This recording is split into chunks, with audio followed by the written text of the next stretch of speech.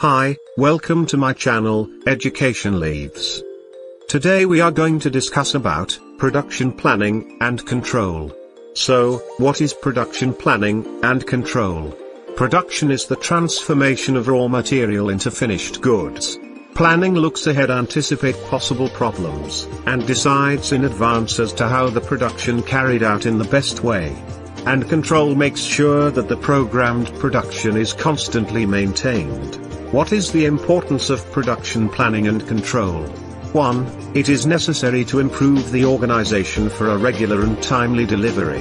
2. It helps to achieve better supplier communication for raw material procurement. 3. Reduce investment for inventory purposes.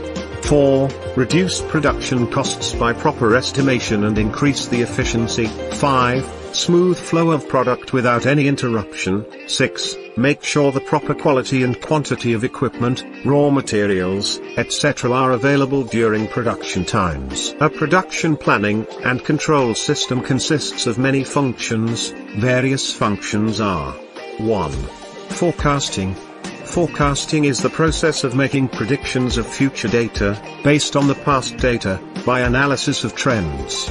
Forecasting decides how many units to produce during a specific time period to avoid the extra cost of storage, and reduces the chance of making outdated products. So, a sales forecast should be accurate, easy to understand, and economical at the same time. Forecasting plays an important role in product development in the future. 2. Product design. Before starting to manufacture a new product or improve a product, it is essential to design the product first. Design department modified and extend the range of an original idea. The design department consists of designer, engineer, and draftsman. Product design deals with both form and function. Form design take care of product's shape, whereas functional design deals with its working. 3. Process planning. Process planning is the preparation of the detailed planning on how to manufacture a product, thus it is necessary to plan the process. Process planning determines the most economical way to perform an operation or number of operations to complete the manufacture. 4. Routing. Routing lays down the flow of work in the plant. It determines what work needs to be done, how to be done, and when to be done. From the raw material to the finished product, routing decides the path and sequence of operation to be performed.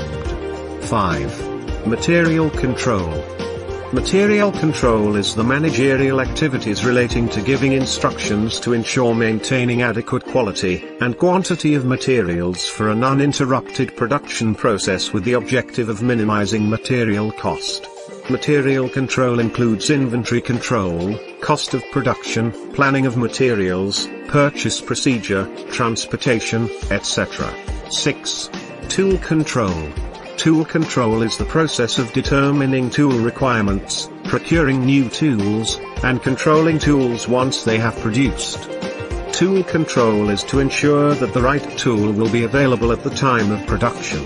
Lost time resulting from incomplete tool planning, it can be expensive as well as causing work to delay. 7. Loading. Loading can be defined as the study of the relationship between load and capacity of the workplace. Loading is the assignment of work given to the labor and machinery without specifying when the work need to be done. 8. Scheduling. Scheduling means when and what sequence the job will be done. Scheduling deals with job orders and machines. It decides which order will be taken on which machine, department, and which operator. You can read it in detail by going through the link in the description. If you find the video helpful, please like the video, and don't forget to subscribe. Thank you.